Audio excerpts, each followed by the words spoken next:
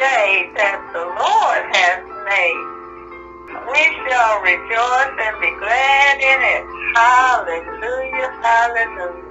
To God be the glory for all the good things He's done in our lives. Hallelujah, praise the Lord. Love you. Yes, sir. I know sitting in that church that Sunday morning, the only reason I went to that church, I woke up one Sunday morning, done been out all night long, done partied and smoked and slept and sucked everything I can get my hands on, and I'm laying there in bed that Sunday morning, didn't get up, stayed in bed till about 12 o'clock, I'm just thinking about how I was raised, thinking about all the hardship I've gone through, thinking about the loss of my mom, thinking about all these things that happened to me, thinking about I got a job now, and making fairly decent money, I got a little money in my pocket, but I'm laying there and all of a sudden I said to myself, it's still something missing. Yeah, yeah. I will never forget that day, because I believe it was that moment when I acknowledged that truth. I got all the things that I thought would make me happy, God. When I was poor, working and didn't have money to buy the necessities in life, I said if I ever got some money, I'd be satisfied. Well, I got it now, and I still ain't satisfied. There's something missing. I think right there is what God said. That's the starting point right there. That's the starting point. If you don't never come to that place, He won't be able to sanctify you and preserve you. At some point, you're vulnerable, more vulnerable to falling away. Yes, sir. Yes, but sir. If you go to a place where you can't find satisfaction in this world, that you know that what you're longing for, you can't hold it in your hand, and you know there's got to be something else, God said, all right, now we can work with it. We can work with it. Yeah. And I think that's who the gospel is for. Oh, yeah. Oh, yeah. Yeah. Because then you start moving away from milk to meat because you have a desire to do so. And then that relationship of hearing from Him. Well, I think your desire to move from milk to meat is once you realize the love and desire to love back, then you want to know. And in trying to know, you move from milk to meat. But most people bring their body to church and leave their mind at home. Yeah. Oh, about to drive me crazy.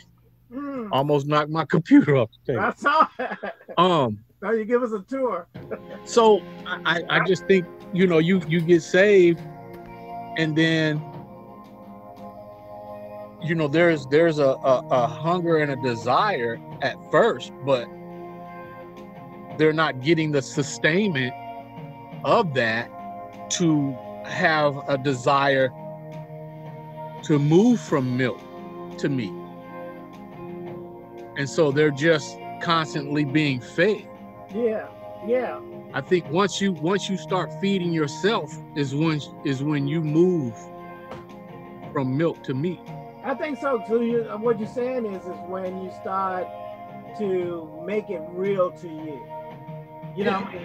We were talking a couple of weeks ago. He's saying that word becomes real to you.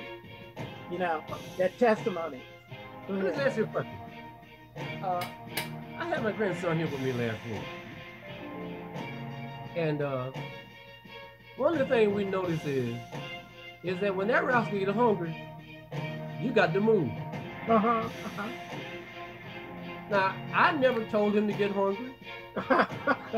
My wife never went in and told him, okay, baby, come on, you need to get hungry now. Okay. My daughter never had to say to him, look here, baby, now look at time and going by, you need to get hungry. Somehow, hunger is built into the nature of the life that is in it. Wow. I cannot think that the life of God is any different.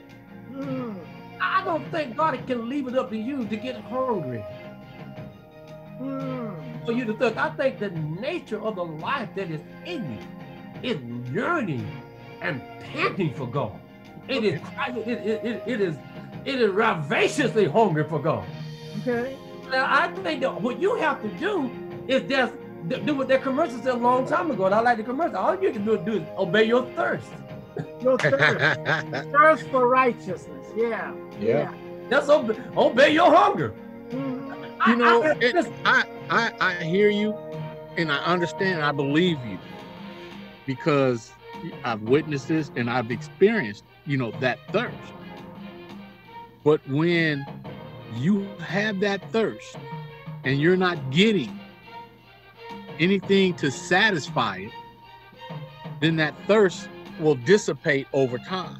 No, I don't listen. Listen, I went through 30 years of it. I went through this. I went through 30 years. I'm talking about after. This is my personal experience after being saved. You know, grew up in the church. You know, was made to go to church, and you know, as a child, you're learning these Bible stories, but they really don't bring them to a level where they apply to me. These are just stories as I'm growing up. Right. And I'm seeing the older people,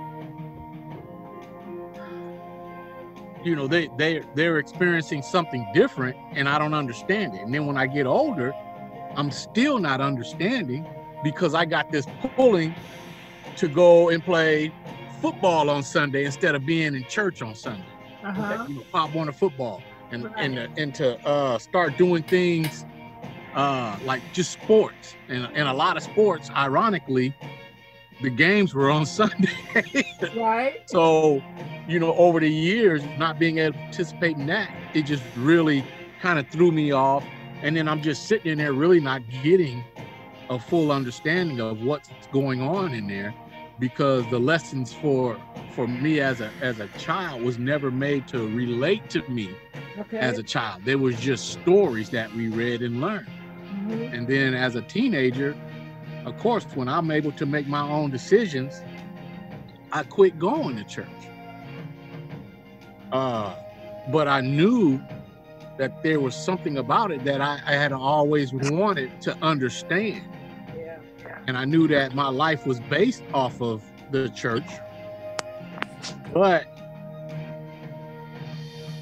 there was a time when I was going to go play on a Saturday, and I heard the church was right down the street from my house, maybe like three houses across the street and down in the cul-de-sac.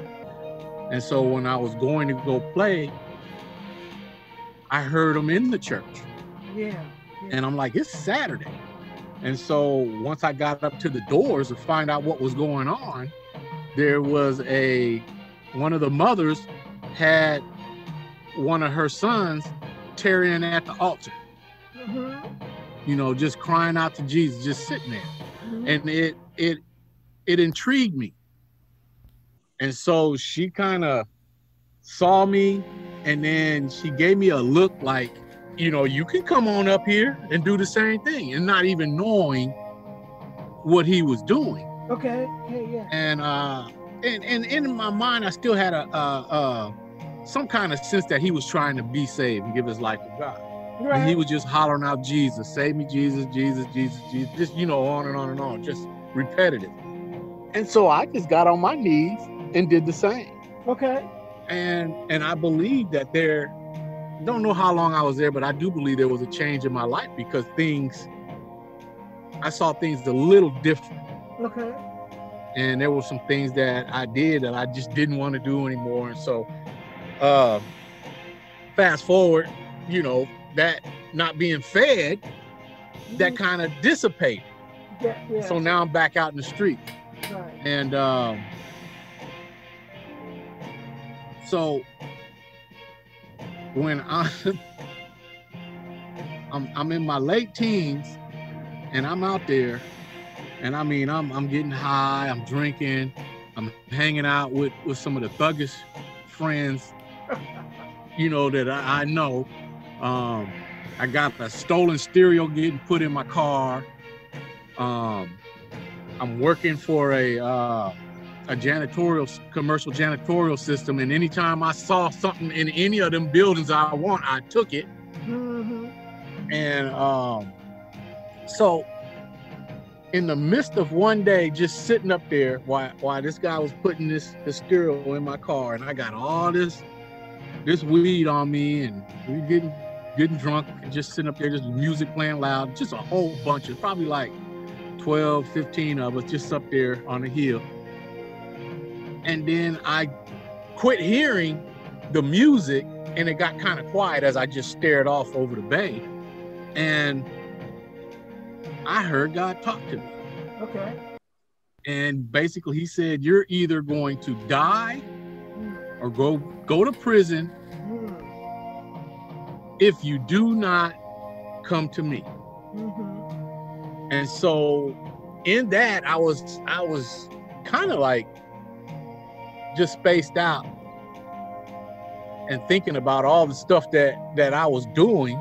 And it made me think about my life. And I just told the guy to take the stereo out of my car. I threw all the dope I had to one of the guys that was over there. And I got in my car and I started driving down the street. And God said those same things to me again. And it was so real. And it made me aware that where I was heading. And so then I gave my life to God as I was driving down the hill. And I just began to bawl, and I began to thank him, you know, for warning me and for saving me for the road, you know, from going down the road I was going on. And then on the inside, I was aware that there was a big difference, and I can see the relation to the adults that I used to watch in school, how this was real. Right. And personal. And so I get all the way down the hill, and I'm in a neighborhood that's not so friendly. And I'm look up, and I'm just praising God in my car, tears, snot, everything, just bawling and just thanking God and giving him glory. And there's a car of 4 people. I should say four enemies, so to say. And it seemed like everything slowed down. Now I'm driving, and it looked like they're all looking at me. And I'm praising God, and I heard a voice, are you going to stop praising me so that they won't see you? Woo! Okay. And so I had a choice. And so I just kept on giving God praise and glory. And them dudes was, I mean, they had the gas face on, and they were looking at me all mean and stuff. And then when they really were able to see me, it was like, this dude crazy, we might want to leave alone or something, because they kind of like just turned away and kept going. And then that's when I just blew up, because I knew it was real then, because it wasn't for them. Yeah. It was just for me, and I didn't care if they saw me crying, you know, being less than what was known as a man, you know, street cred and all that other stuff. And so then I just immediately got so excited, and my sister lived down across from that area, and I was heading in that direction, so I went over there because I just had to tell somebody. Yeah, tell somebody. Had to witness. So I go busting in her house, and I'm saving. Everybody's looking at me like I'm crazy. Woo-hoo. And then I realized the person who had been praying for me all this time, come on now, was my mom. And I mean, she used to be on her knees early in the morning like an alarm clock, waking people up in the house, just giving God prayer, just asking to save her children, you know, to keep us safe, you know, and so on and so forth, and just wailing and speaking in tongues and the whole nine, just on her knee every morning. And so I had that in my mind when I told my sister and her husband, and they looking at me like, you know, this boy done lost his mind. I hopped in my car and I drove up the hill. Come on. And I come busting in the door to tell my mom. I said, Mama. She said, my baby's saved. and everything that I wanted to tell her just went out the door. And I'm in shock that she knew. You know, I'm like, God told you? That's what I was thinking. And so, man, we just rejoiced in everything. And there was a true hunger for the word, for understanding. And unfortunately, I didn't get it. Well, okay, let me help you out with something. I understand all that. Okay, turn to Philippians chapter 1. Okay. We have to be careful now that we don't, that our understanding of something doesn't conflict. In Philippians chapter 1, this is what Paul writes. He says, after his introduction in verse 2, he says, grace be unto you and peace from God our Father and from the Lord Jesus Christ. Mm-hmm. I thank my God upon every remembrance of you, always in every prayer of mine, for you all making requests with joy for your fellowship in the gospel from the first day until now, being confident of this very thing, that he which has begun a good work in you will perform it until the day of Jesus Christ. Until come, the old folks say, come hell or high water, come what may, he will.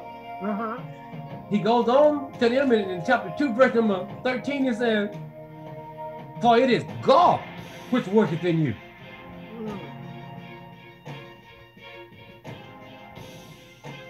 Both the will not you. You can't leave it up to you. It's God that worketh in you. Both to will and to do of his good pleasure. Now, that said, this thing has to be God wrong. Okay. Amen. Okay. And all I'm saying is, now we can go through things that condition us to change our priority, whereby things get pushed down to a lower level, but that ain't God. That's because that's choices that we make. Okay. Yeah. You don't have to, because you ain't, listen, there are some folk when they ain't getting true, do crazy stuff. Like, I ain't gonna eat or sleep until you, there'll be some men who books I read that did some crazy stuff. Wasn't getting fed, who declared, I ain't gonna eat or sleep or do nothing until I hear from you. And all I'm saying is, in spite of all the circumstances that we are confronted with and the variety of different experiences that men have, I believe that once the Spirit of God rests upon you and dwells in you and begins to do what he do, you don't have to worry about getting hungry. What you got to decide is how long, and like in my case, I can honestly testify that since that day I sat in that church and was brought under conviction by the Spirit of God, I've been through some serious rough stuff.